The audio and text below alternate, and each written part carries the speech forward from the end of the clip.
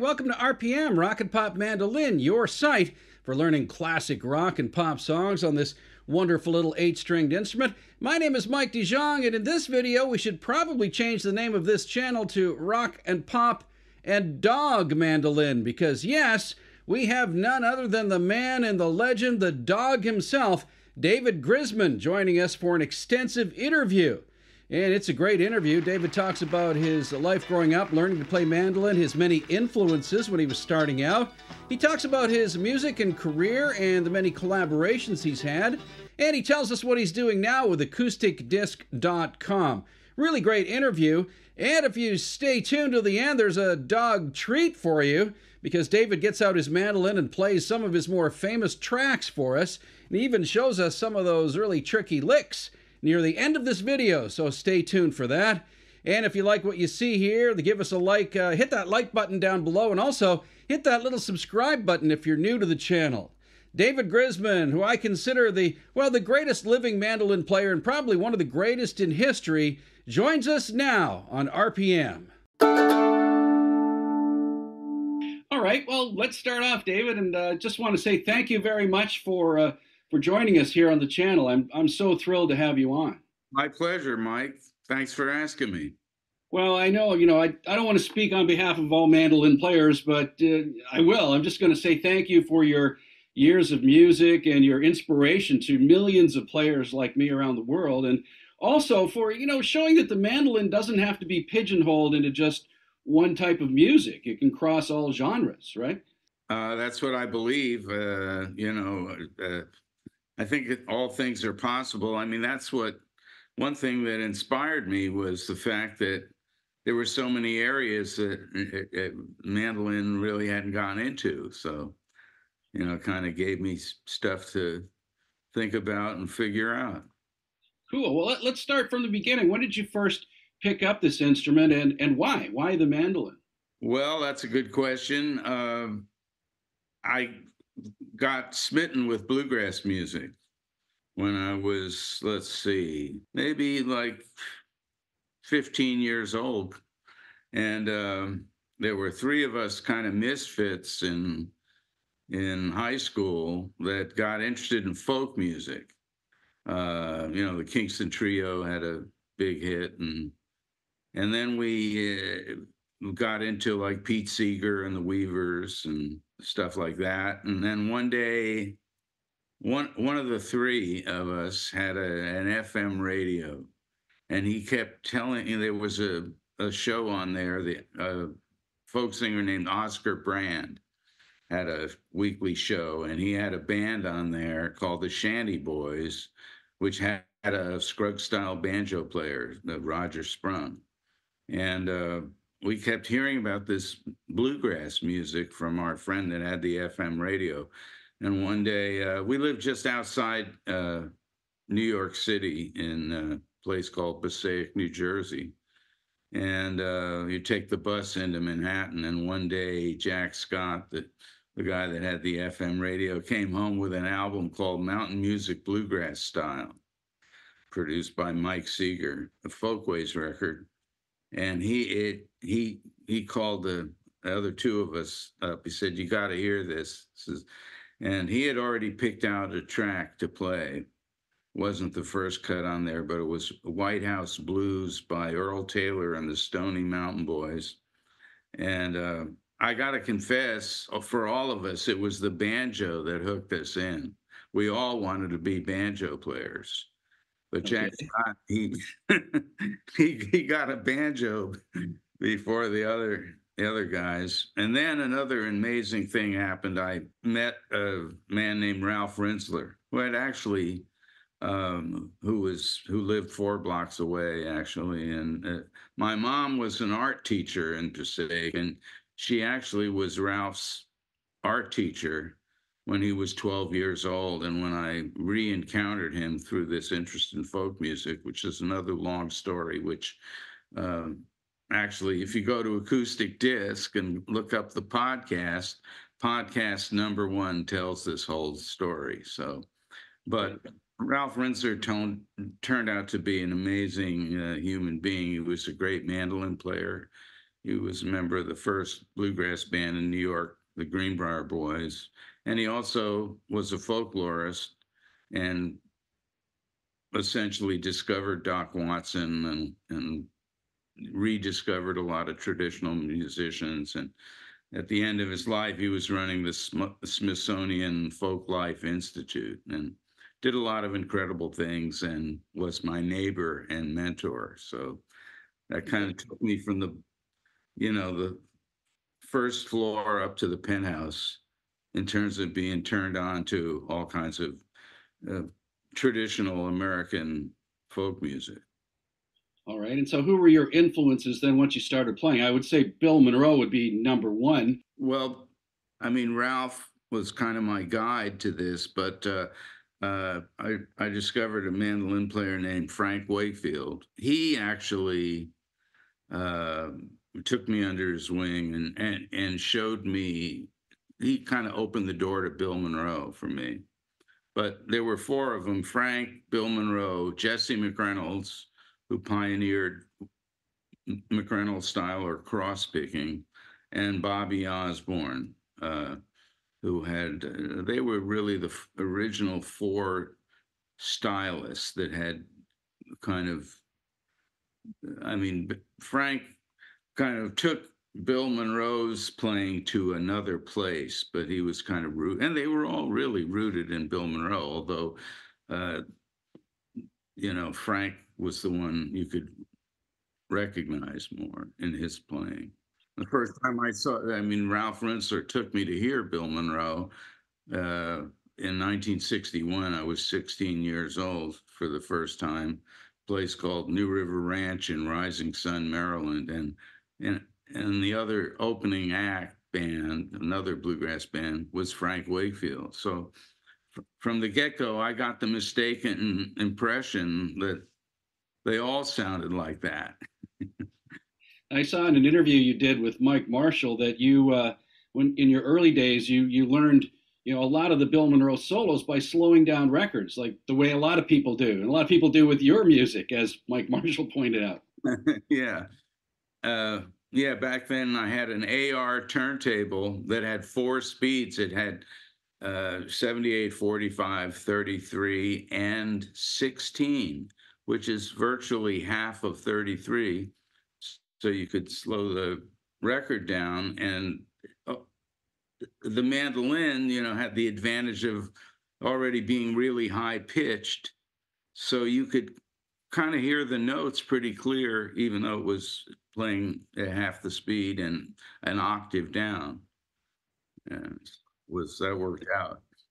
And now we do that with your music on the computer. We can slow it down and try to learn some of your licks. I actually write it out now, and I have 4 books. I've got 2 more in the works. Dawg Roots, that's mostly traditional pieces that I've recorded. Then there's Dawg Grass. They each have 20 pieces. Right. Kind of bluegrass style tunes that I've written, and Dawg Jazz, same with jazz, Dawg Latin. And they all, if you go to acousticdisc.com, you can download a PDF of any one of those 80 tunes. And I've also made a series of what I call audio companions that are generated on the computer off the actual music that I wrote at 3 different speeds, along with a recording of whatever piece it is. So get down in there and get the notes somewhat. Somewhat is usually what happens for me, but yeah. Was Jethro Burns also an early influence of yours? Yeah, he was. I mean, I discovered Jethro Homer and Jethro made a record called Playing It Straight. which was a jazz instrumental record. They were, a famous comedy duo. And I remember the cornflakes, Kellogg's cornflakes commercials that they did in the late 50s. But one day, another friend of mine, Steve Arkin, a great banjo player, and I went to Sam Goody's and bought this record. And we went back to Steve's house and put it on the turntable. And inadvertently, that turntable was set for 45 RPM. So, but the first tune on that record is slow. So we didn't realize it was playing at a faster speed. And then at some point, Jethro starts taking off on some jazz solo, and we just were in shock. But then we realized, well, we weren't quite as much in shock when we slowed it down to 33. But yes, I just admired that and, tried. Unfortunately, they made a second jazz record a couple of years after that, but there wasn't very much I could find on Jethro, but everything I could find I had. And in 1973, I was making a cross-country car trip, and I had heard that Jethro was teaching every Tuesday afternoon at a place called Maine Music in Evanston, Illinois. And so I called up on a Tuesday afternoon before my trip and found him there and booked a lesson and planned my trip across the country just so I'd arrive there on a Tuesday afternoon, which I did. And I met him and had a great lesson. And there was a young kid, younger than me. I guess I was 28 at the time. But there was a young teenager waiting for his lesson after me, and Jethro asked him if he'd mind. This guy came from all the way from California. Was that Don Stierenberg waiting for? Don Stierenberg, but I didn't know that at the time. Right. Well, that's great. Great story.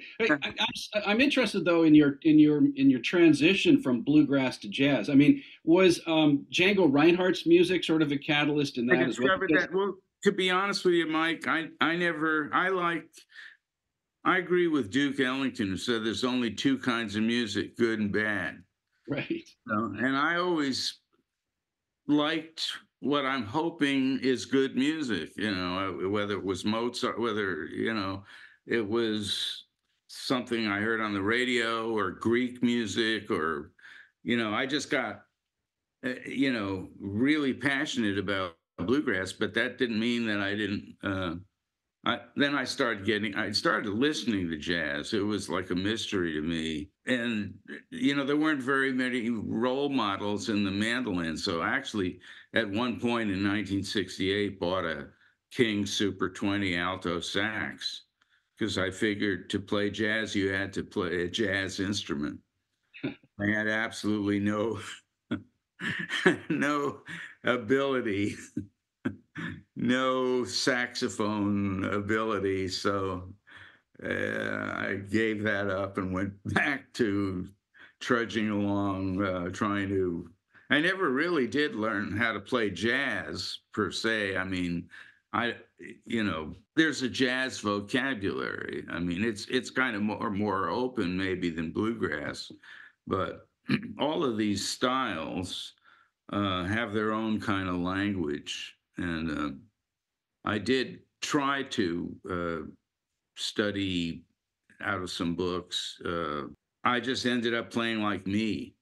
But I did realize that if you learn any melody can be played on the mandolin. Right? You have a vision for that. It has to transition to be kind of mandolinistic. And, while I was learning to play bluegrass, I was really learning to play the mandolin and how to express myself on it. And mostly it was the kind of tone that I was after. Well, that's one thing that a lot of people say about your music is the tone. And in fact, I have a friend here who's a kind of a mandolin mentor, His name's Rob Moreau, and he says that you inspired him to play the mandolin mainly because the tone of your mandolin, and I think that's really a hallmark of your sound, isn't it? Well, I think it's the hallmark of, I mean, that's a big part of any musician's sound. I mean, that's what got me. Yeah, Bill Monroe's, there's a visceralness to his sound, his tone. right. And then when I heard Dave Apollon, because when I met Jethro, I asked him who his favorite mandolin player was, or who he thought the greatest mandolin player, and he told me Dave Apollon, who I had noticed Dave Apollon's records in the Sam Goody's record bins, but they seemed like kind of poppy. I didn't really hear him, but I could kind of tell. It just didn't suck me in to want to hear that for some reason. But once Jethro gave his blessing to Dave Apollon, I found every record I could. And the first thing I noticed about him, the first thing that grabbed me about Dave Apollon more than his virtuosity, was his sound. I think the great musicians, something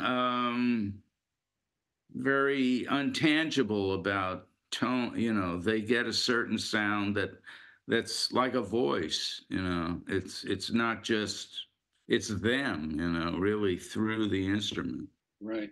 And I mentioned Django before, and you had the great pleasure of playing and recording with Stefan Grappelli, the great violinist, and Django's longtime partner. What was that like? That must have been a big thrill for you. The amazing experience, a very challenging. I never really thought I was worthy, but he seemed to like it, and he liked the bluegrass rhythm, and I just worked well. Actually, we first got together because I was hired to write music for a movie called King of the Gypsies, and also I was put in charge of finding musicians to be in the movie.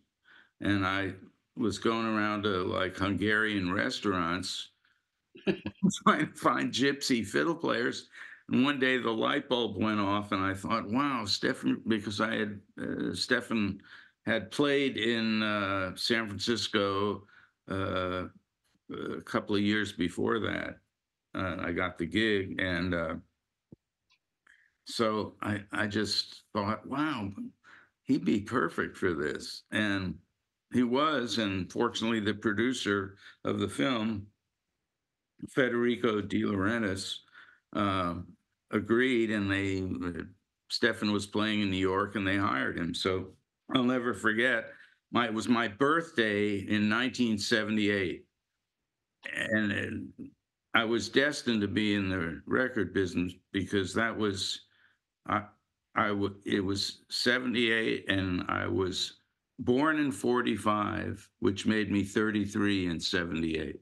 But so I got together with Stefan that day. They hired him, and to show him the tunes I had written, and that was, of course, big. And he loved it, and we just hit it off, and it was very illuminating because and ultimately he invited me to sit in with him and my band, and ultimately we were offered a 3-week tour where we would be his band, and that was an amazing experience. But we had become friends through making this movie. That music ended up being perfect for him and perfect for the movie. Right. And we got to record it. We got to record it with orchestras. It was just a perfect kind of introduction for us to, me as a composer and a player, and Stefan, as a, I mean, he wasn't too keen on, doing new things, but he really got into that. Well, that's great. And you did a couple. Did you do a couple of recordings with him? A couple of albums, or? Well, I was right after that. I was making an album called that became Hot Dawg, and I asked him if he'd do a session with me for that. And I had this arrangement of minor swing, which I didn't even realize was really different from the original. You'd think, looking back on it, that he would have said, "Hey, kid, that isn't the way that goes." But he didn't, he just went with it. Cool. So over the years, I mean, you've played with some great bands, obviously, and particularly some great guitar players. You mentioned Doc Watson earlier, Tony Rice, and Mike Marshall played guitar for you for a while. One of my favorites is Martin Taylor. I love that CD that you did, Best of Friends or something. Or well, it was originally the CD. We did a session and recorded a bunch of jazz standards, and put out a CD called "I'm Beginning to See the Light."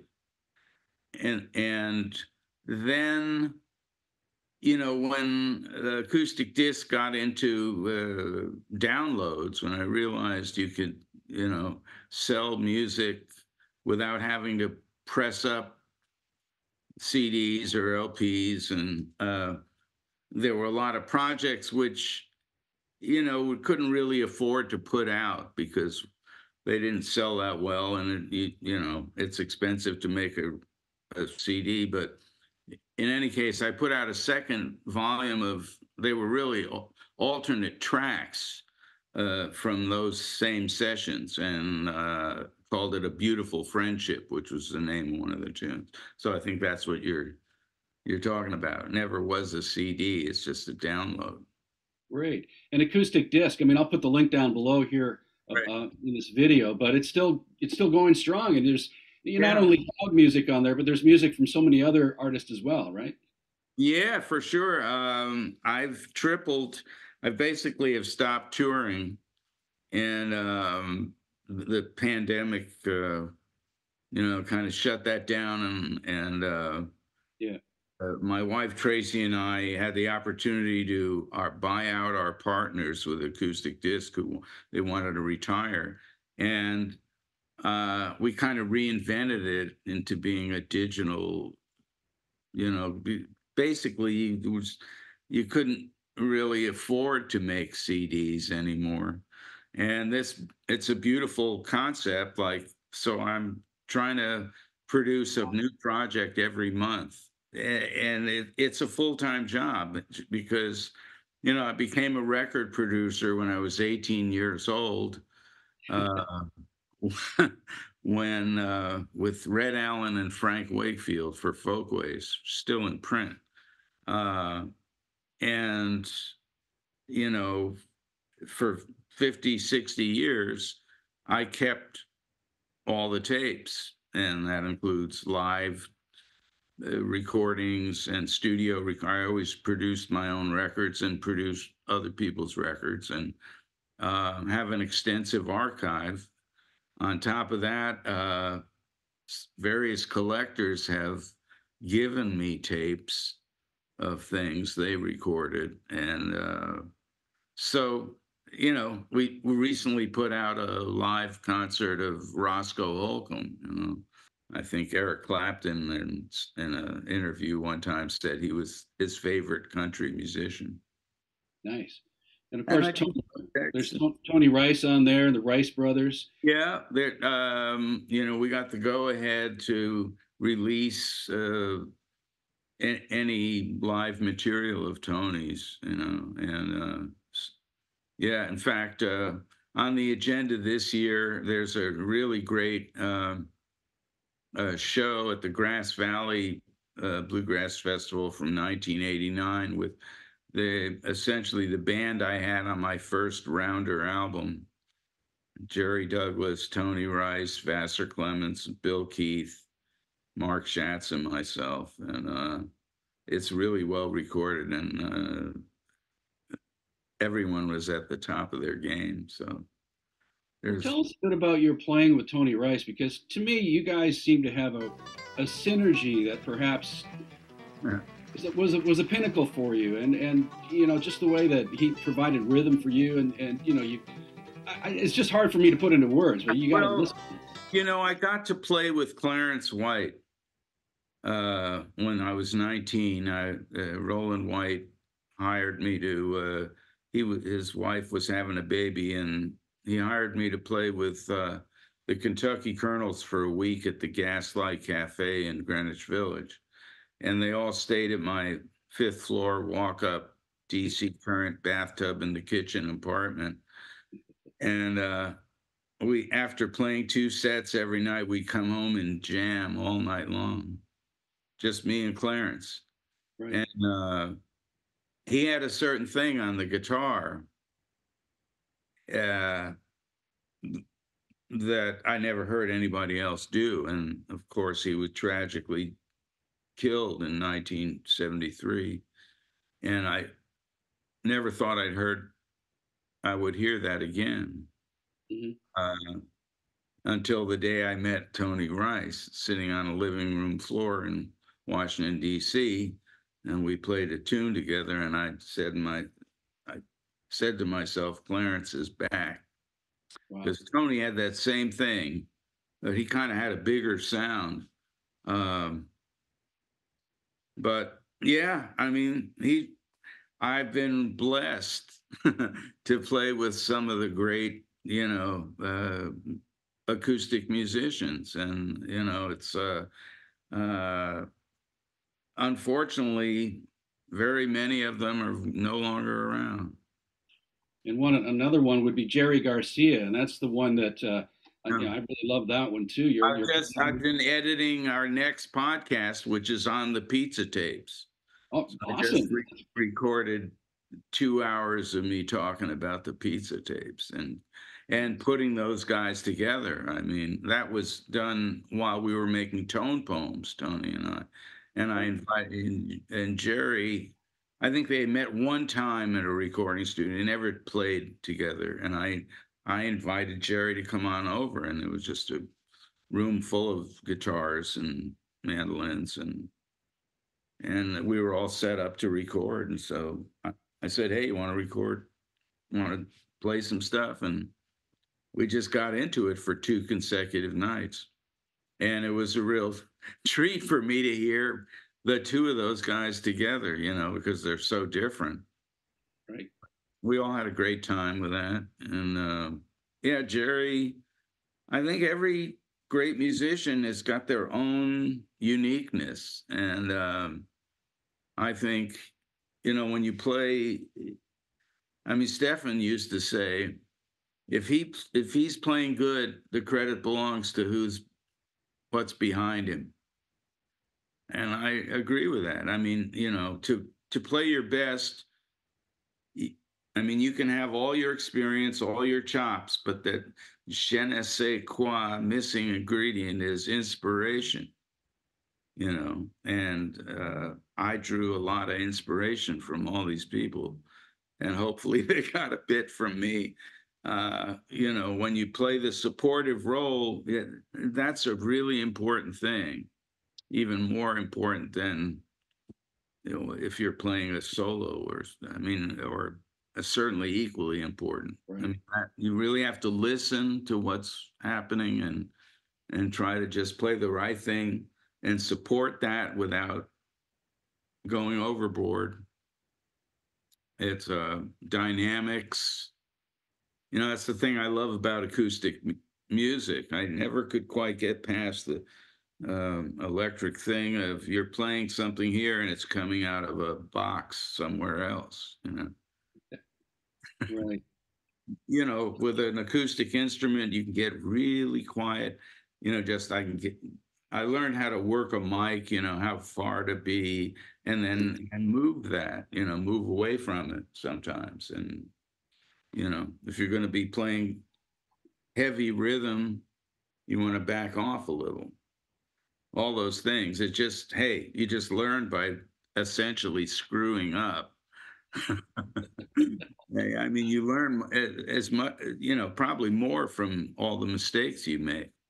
Right, exactly. And I was intrigued to read that, I don't know if this is true or not, but I'm going to ask you that you actually met Jerry at a baseball game in the first place, right? No, I met him at a Bill Monroe show. Okay. But the baseball game was, I was out in the San Francisco area, and I had just finished a gig with the Earth Opera Band in Southern California. I came up to visit a friend and heard that there was a softball game between the Grateful Dead and the Jefferson Airplane in Fairfax, California. So we went there, and of course Jerry was there, and he, because I didn't have his number at the time, I wasn't. Well, we knew each other, and had spent time together on both coasts, and he asked me if he said, "Hey, we're making a record. Can you play a couple of tunes on it?" So I stayed a couple of days later, and that ended up being American Beauty.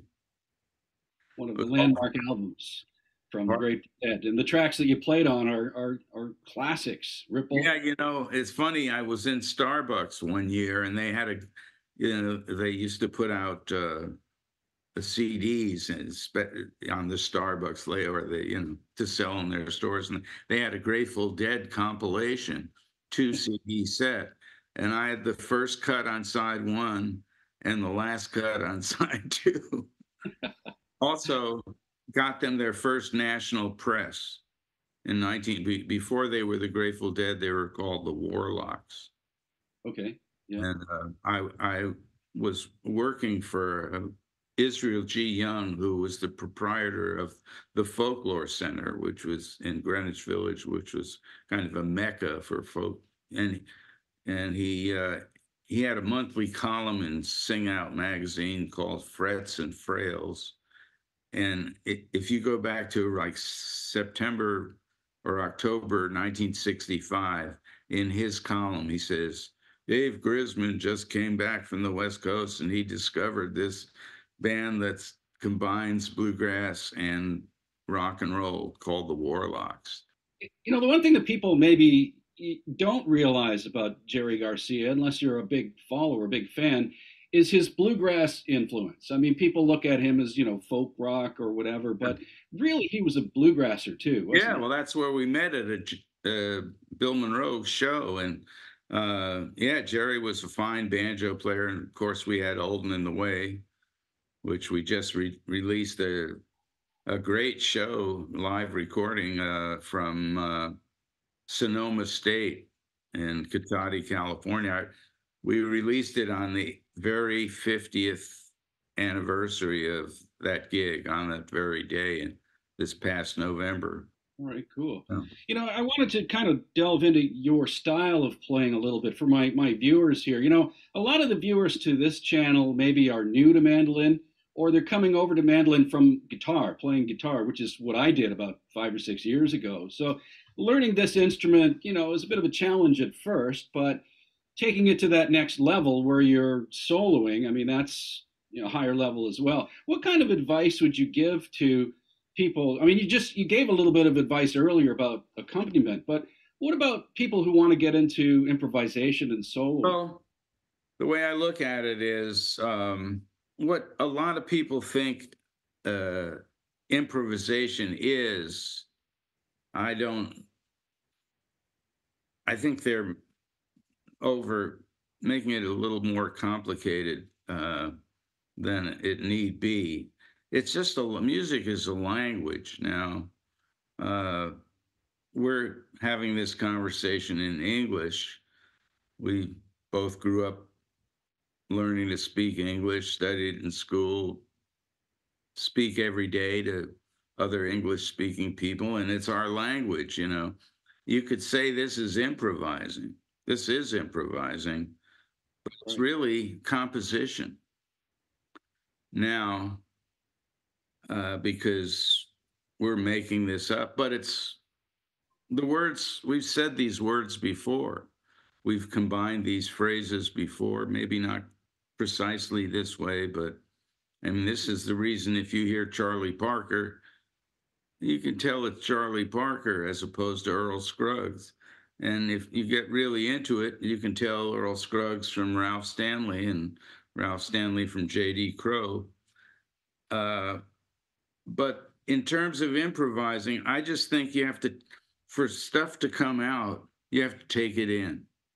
So learn as many melodies as you can. Just learn what interests you, you know. All right, at this point in the video, David wanted to play some songs for us, but we were having a little bit of trouble hearing his mandolin with our zoom settings. So he went and got another computer, and we tweaked the settings and finally got it to work, and now we can hear his mandolin. It looks a little bit different, not quite as nice as the other picture we had earlier, but at least we can hear him playing, and playing he does later in this video after he continues talking about how to solo and improvise on the 8 strings. So let's continue with that. As I mentioned, you keep trying to absorb information, tunes, licks. I did a lot of transcribing. I spent a year and a half writing a book that never got published, but in the process, I transcribed Bill Monroe, Jesse McReynolds, Bobby Osborne, Frank Wakefield, and learned, you know, was trying to emulate their whole thing. You know, it's just more than the notes. It's, you know, the attack, and I was fortunate.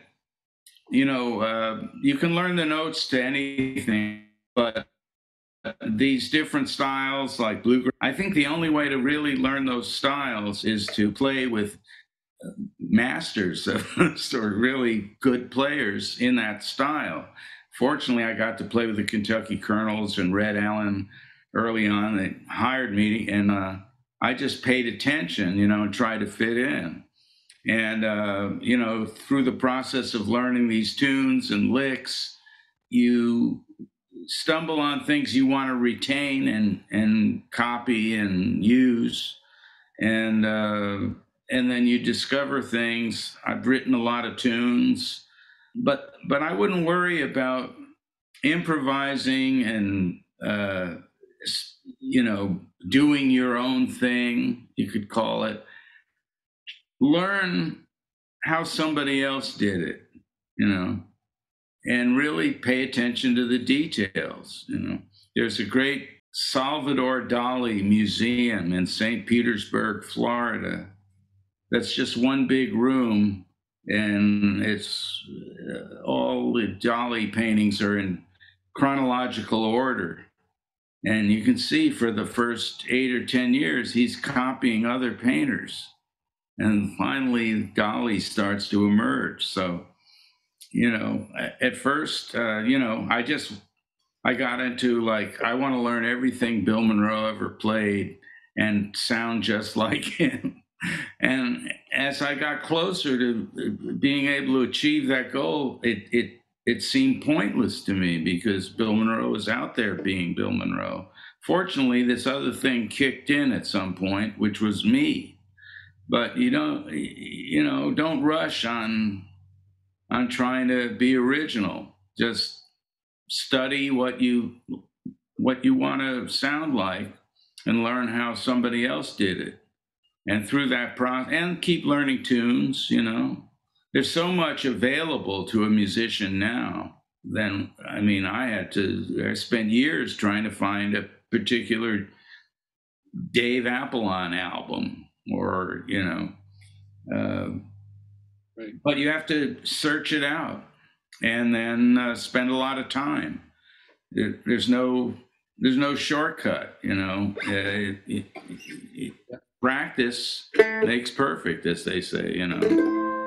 Now I don't play as much as I should. Again. Nice.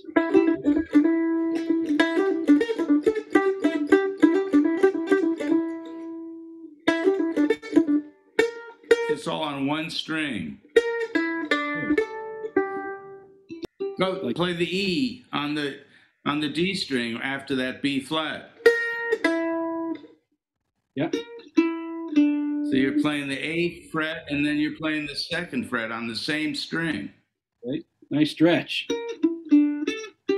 I made that up for a movie called Eat My Dust. That's where you get Eat My EMD. Right. I didn't want to plug the movie too much, but it was a high school hot rod chase movie, and it just wanted fast stuff. So you know.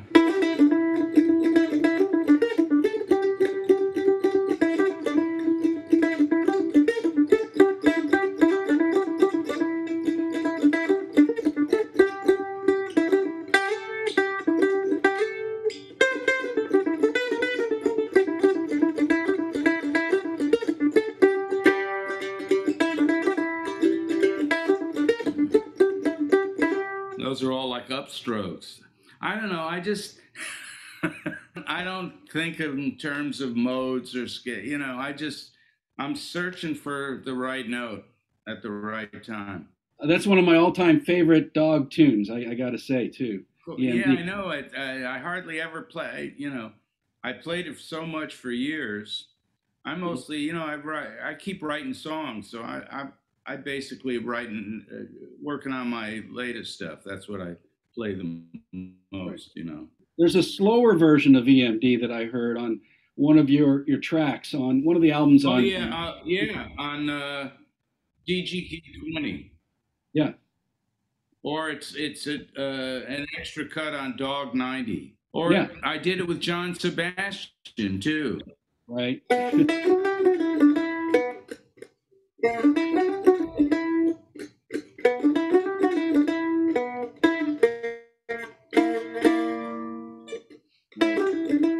It's the same. You can play, and you can do it lots of different ways. For years, I would just have my band.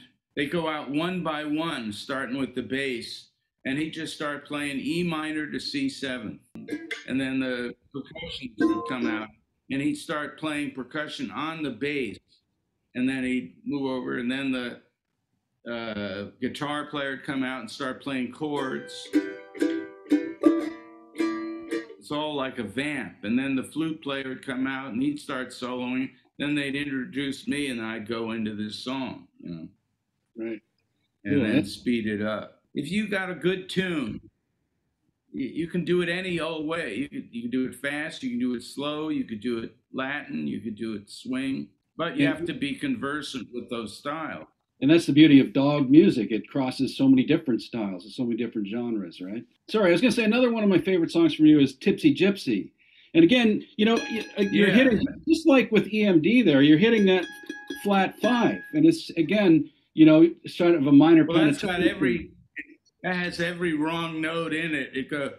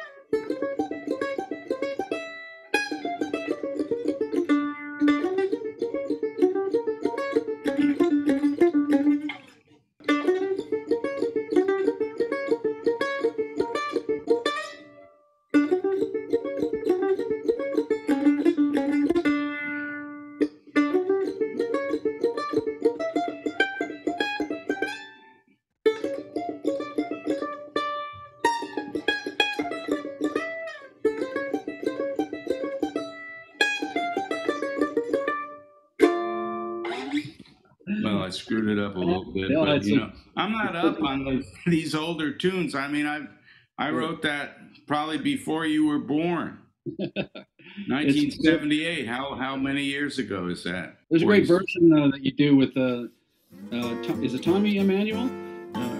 Oh yeah, yeah. You can find on the internet. That's really cool. Was that recorded in your house?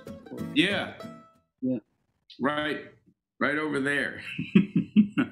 In the living room. We're in the library right now. I really thank you so much for joining us today. Well, thank you, Michael. You know, good luck with all your endeavors, and spread the mandolin word. That's what we're trying to do on the channel. We're trying to get out to new people and get some new players and turn them on to legends such as yourself so they can check out your music and, your career. Well, I appreciate that. You can find it all at acousticdisc.com, or most of it. Hey, good luck with what you're doing, and you sound pretty good on that thing.